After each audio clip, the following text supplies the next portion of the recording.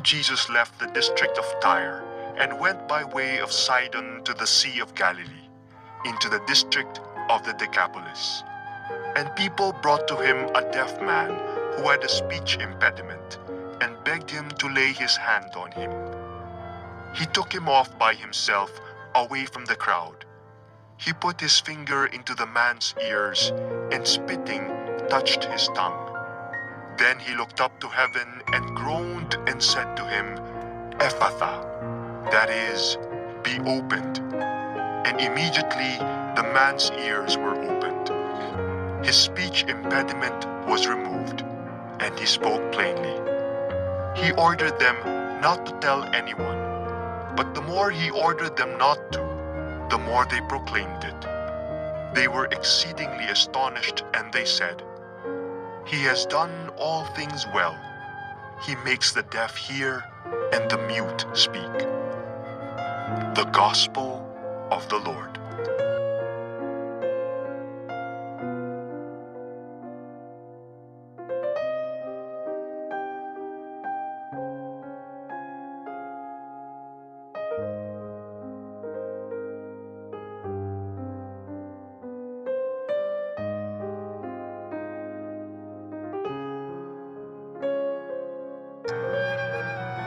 Be opened.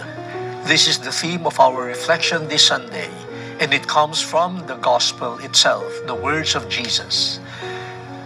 We have been trying to look at God's saving action and how this image of opening what used to be closed is a good description of God's intention and what life is all about.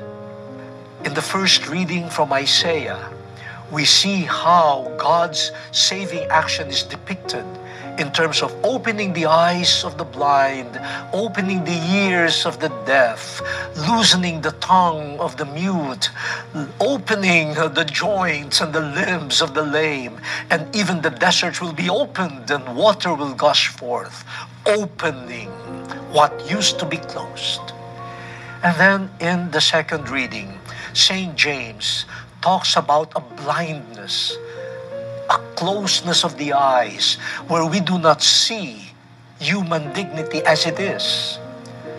We respect the rich, but actually, we are respecting their clothes, their money, not the human person. It's a form of blindness. We discriminate against the poor, but we don't see the real dignity.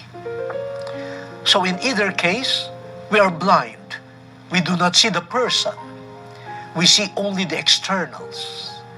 And that's a form of blindness, leading to injustice. We need to save the dignity of the human person by letting our eyes be opened to see what human dignity truly is. In the Gospel, Jesus encounters this man, a deaf mute. And these two situations are often interconnected. The incapacity to hear, and therefore leading also to a speech impediment. You see, even in the human person, the interconnectedness of our members, our bodily members. Now Jesus,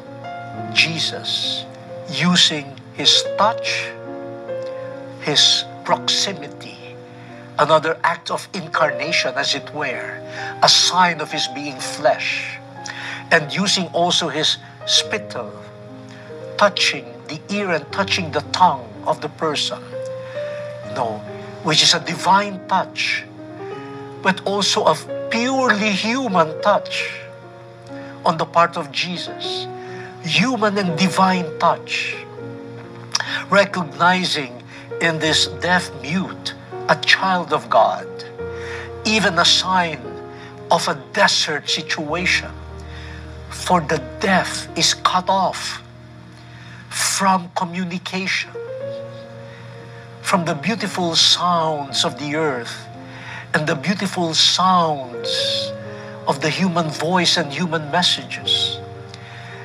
this person is also cut off from the capacity to speak, to share through speech what is deepest in his thoughts and in his heart. So, being deaf and being mute, this is a form of isolation. And in the thinking of the Jews, being isolated from human beings and from the earth is a form of death. This person is an image of death. But Jesus comes to save from death. Jesus comes to save from isolation. And so, with his touch, with God's touch, and with his human touch, and with his speech, which is also divine speech, the prophecy of Isaiah is fulfilled. Be opened. Be opened. And the person is restored to life, to communion with the rest of humanity and the rest of creation. So the reaction of the people is fair and just. For salvation has come. Salvation which is communion. Salvation which is life with and for others. Salvation which is solidarity. That is the desire of God. Remember how Jesus called Lazarus out of the tomb? I could almost hear the same words. Here it is, be opened. But be open meaning come out of your isolation. Come out of your own world where you heard nothing, where you spoke nothing. Come out and be with us. Be with us now. On this Sunday, I would like to make a special appeal. Let us revitalize our ministry to the deaf and the mute, so that through our ministry, they may experience once again the divine and human touch of Jesus, so that they will hear and experience being opened to life, to community, and to salvation.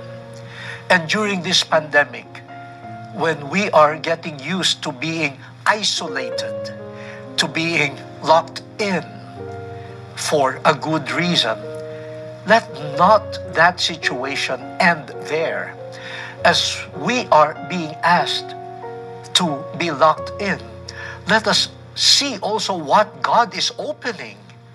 Sometimes we lament being locked in, but the Lord is opening so many other possibilities.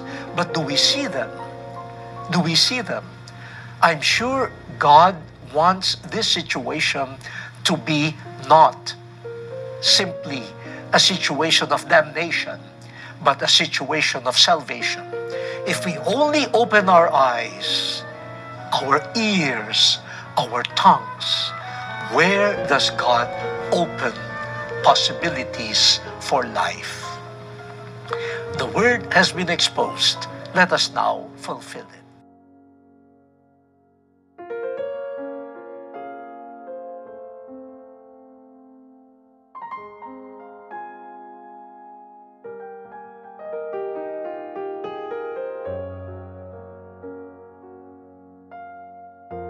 We commemorate the Nativity of Our Lady.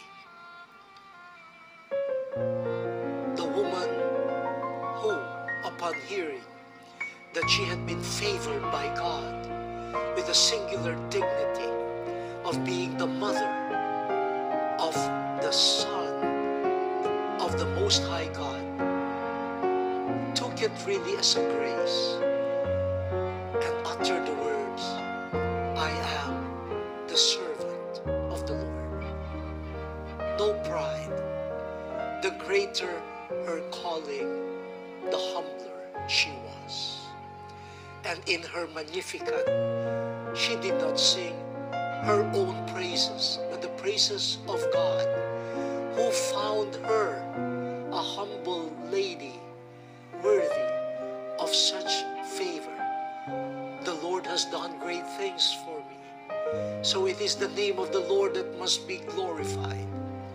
And in her blessedness, she did not forget the poor, the hungry, the downtrodden in Israel.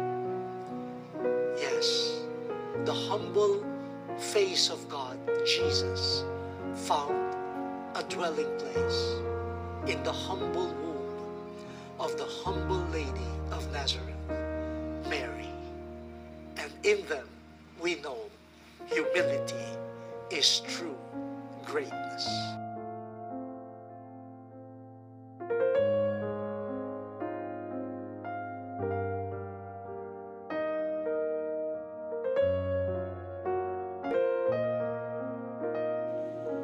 Hail Mary, full of grace, the Lord is with you. Blessed are you among women, and blessed is the fruit of thy womb, Jesus. Holy Mary, Mother of God, pray for us sinners, now and at the hour of our death. Amen.